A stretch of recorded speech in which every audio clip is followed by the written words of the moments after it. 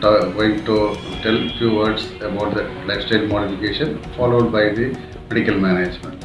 So, then diet control, exercise, and stress-free life followed by the oral hypoglycemic agents. So, if the patient's blood sugar is not under control with OAD, then we have to go for insulin. So, mild to moderate diabetic status can be managed by diet control and exercise. Then, if the blood sugar is not under control, we have to add oral hypoglycemic agents. Then, if it is not under control, we have to add insulin. So, when we detect the diabetic patient in the early stage, it is better to control with insulin initially. Then we can switch over to tablets. So, early insulin therapy will help a lot to the control of blood sugar in future. So, the early insulin therapy we should follow.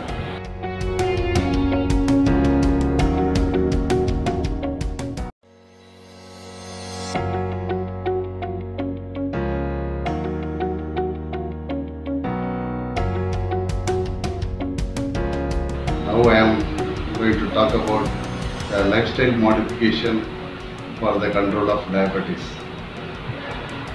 Lifestyle modification is very important for the control of diabetes and to prevent further complications. Diabetic patients should strictly follow the lifestyle modification. It includes diet control, exercise, and stress-free life. So, 20% of our blood sugar level can be reduced by diet, and another 20% by exercise, then another 20% by stress-free life. So, each and every patient, we should emphasize the importance of lifestyle modification, including diet, exercise, and stress-free life. What we have to advise repeatedly. Majority of our patients are not following diet control, not doing exercise. So we have to repeatedly stress them to follow the strict lifestyle modification. That is what we have to do first.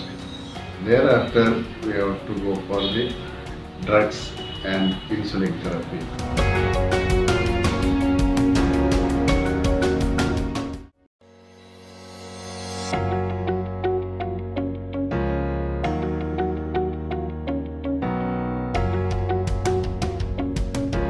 Now I am going to talk about the diet control for the diabetic patients.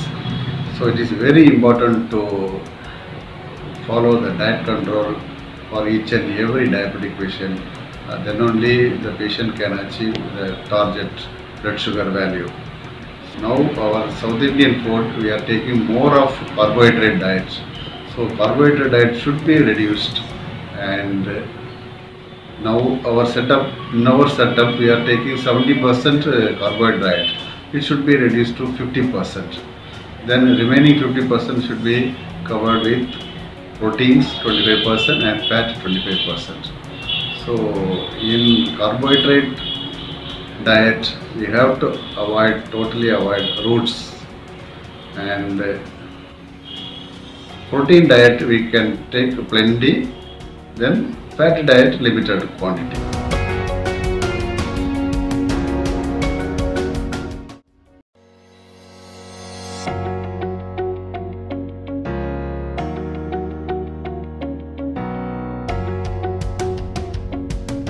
Now I am going to talk about stress in the management of diabetes.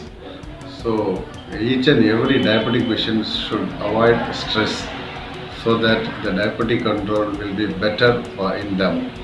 So stress-free life is, they should have adequate sleep, adequate rest, and they should avoid stressful work. They should avoid concentrating more on their job. They should spend more time with their family and relax That is very very important for the diabetic control in a diabetic patient. So if they are having don't have their adequate sleep, they will have a hormonal imbalance. And, early morning surge is disturbed, and they should not have the fasting blood sugar control. Then that is followed by postprandial blood sugar also.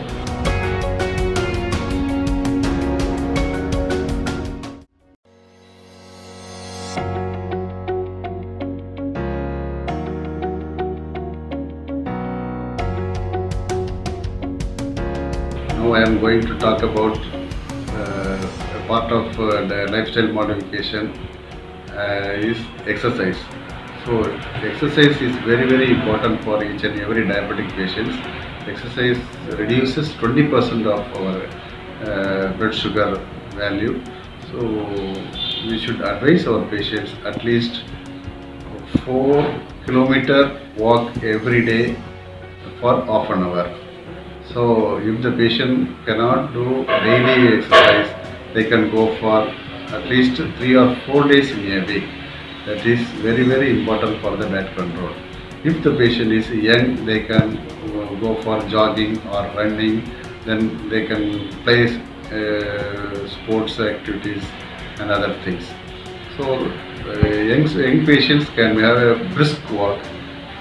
Old people can have a moderate walk. That will help the control of diabetes.